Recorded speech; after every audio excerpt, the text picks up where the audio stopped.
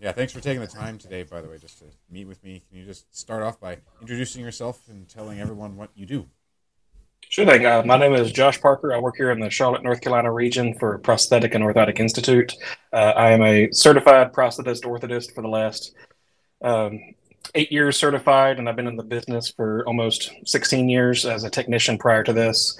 So I've had my hands in the technical aspect of traditional fabrications, transitioning to digital design and central fabrication as my kind of go-to essentials now. Wow. Can you tell me what your experience has been in your journey of going digital so far? Certainly. I would say it was a rocky start in the beginning about 4 or 5 years ago. I was really wanting to get into scanning with the structure sensor, but it was in its infancy and hard to grasp when it came to having an employee ask the business owner to purchase some kind of strange device. But once we got through that barrier, scanning became a good opportunity for patient care. It was clean and easy and accessible. But getting into the digital design came through 2021 and beyond for me.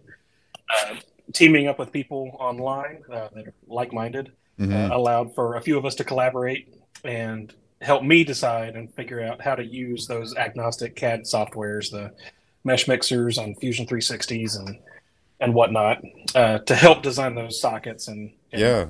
other products. So why were you choosing to use agnostic CAD and free softwares and community-based learning as opposed to, O&P SaaS software or large like packages? Certainly, I mean, the cost of a service is always going to be a point of contention at a business level.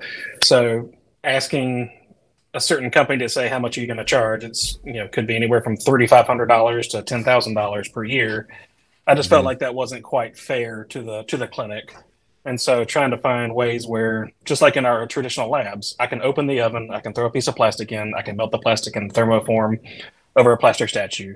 Any technician can learn how to do that free of having to do annual charges. So I Yeah. figured there has to be a way to do that for free or very inexpensive per year based on what's available. Yeah, and that's so true. Like that was one of the reasons why I wanted to make that move is because I was looking over my shoulder into the field of O&P and it's like, what is going on in the software world over there? You guys are they're charging way too much. They're not telling anyone that the tools exist elsewhere for a fraction of the price, and you could compete if you wanted to with all of these tools for 10% of your yearly cost, which is sort of again why a Fusion 360 I think is such a popular sort of tool. How have you found, so you took some of my courses, you've been using Fusion a bit here and there, so how has the experience been for Fusion? Do you recommend it to someone who's looking for new software? Certainly, I think as I develop and kind of get used to the digital design, from the clinician aspect, I will say it's a harder barrier because it does take time and energy away from clinical care. But that being said, as a digital technician, if you have a dedicated position that could say do those things instead of thermoforming in a lab with an oven and materials, Mm-hmm. have them at the computer doing your CAD work, I think will be invaluable. So Fusion 360, I think, with the learning curve involved, works very well, and I think it's repeatable.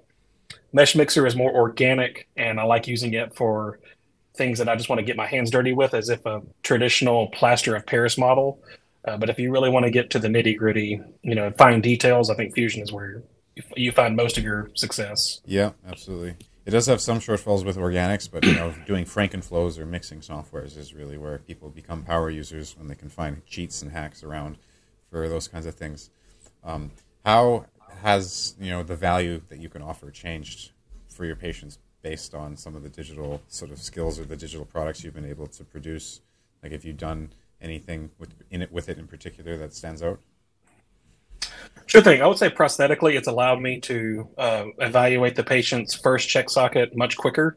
So traditionally, since our facility uses central fabrication, it might take me up to a week to get my initial check socket. So in this manner, I can scan the patient Monday morning. I can have them fitted Tuesday morning for their initial fittings. So for us, that seemed to be invaluable. A project that I did recently was I tried my first flexible inner liner along with a check socket. So I was able to Wow. create air cushions at the distal anterior tibia and the fibula head, fabricate that in one printer, and fabricate the check socket in the other printer, and allow for another fitting that could potentially save me on the cost of good from having the lab charge me for a flexible inner liner for the lamination, and just save that cost and have a better accurate fit prior to delivery. Wow. Yeah, that's really incredible. How did you find the course material, and how did it help you figure some of this stuff out, if any? Sure, it's definitely using. LinkedIn has been a great resource for a lot of information disseminating. Uh, Having OMP digital design on YouTube and available through LinkedIn has been a great source to get into it, because it's thankfully you've put it together very well, and you're using it as a tool for people to use. I've also been talking with other clinicians that are in the digital field, whether it be Derek Schmidt, and those types, and a little bit of Joe Fairley, over the past couple of months. So they've been great guys inside the digital space that are helping along with that, the mesh mixers and the Z brushes. How do you create a socket? How do you modify certain things when you don't have availability to other softwares? Yeah, absolutely. I've definitely Derek helped me immensely in the beginning, just with some consulting and pointing me in the right direction. And Joe has been essentially neck and neck with me a bit, but he's much more FDM based and machine based, which I appreciate, because that's not my wheelhouse. Unfortunately, I stick to my design programs, and I'm happy. Well, awesome. Well, yeah. As the last question, what would you tell others who are looking to learn digital design and design literacy, but aren't sure about the benefits? Like, what would you tell them about the program, or how to start, or where to look for starting their first one? Certainly. I mean, I definitely think this is where we're moving towards over time. I think traditional fabrication will always exist.